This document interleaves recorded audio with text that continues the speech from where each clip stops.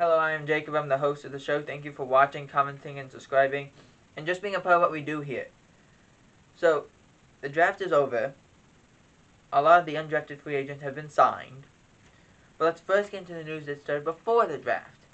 Like, the Cardinals picked up Kyler Murray's fifth-year option. The Jaguars did the same thing except with Josh Allen, excuse me. But the New York Giants decided, we're not doing it with Daniel Jones. We have to still see if he can prove it. And he hasn't. Makes a whole lot of sense. The 49ers also picked up Joey Bosa's fifth-year option. So, a lot going on from that department. Ex-Steelers quarterback Devin Duck Hodges has decided to retire. Under circumstances we really don't know. He wasn't going to really be given a starting gig anyways. It was just the way it happened. It's unfortunate, but sometimes it is the way it is. The 49ers, before the draft, see that they wanted 2 first-round picks for Deebo Samuel. After the draft, we've already seen some premium players go off the board, which we'll talk about in a future video, of who went and for how much. Right now, Deebo Samuel is still a 49er.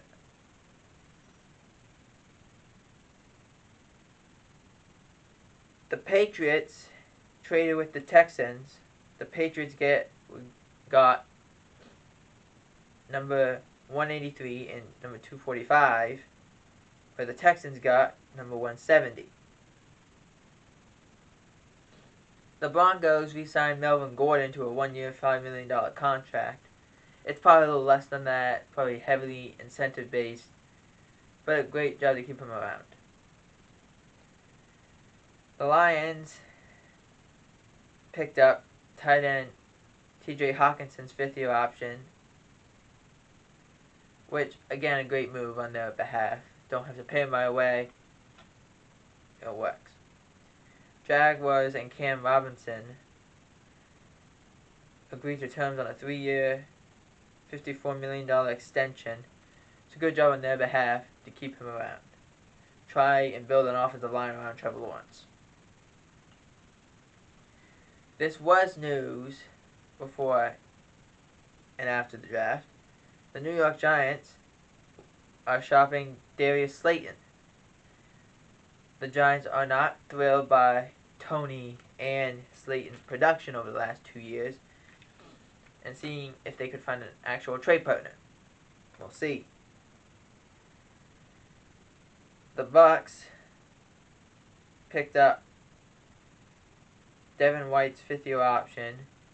He's a great linebacker. Keep him around. And the Commanders picked up Montez Sweat's 5th-year option as well. Good job on their behalf. And also, to finish off, the Titans picked up Jeffrey Simmons' 5th-year option. So a lot of options were picked up because we're near the end of that period, and all these teams know exactly what they're doing. Keep these best players around as much as possible.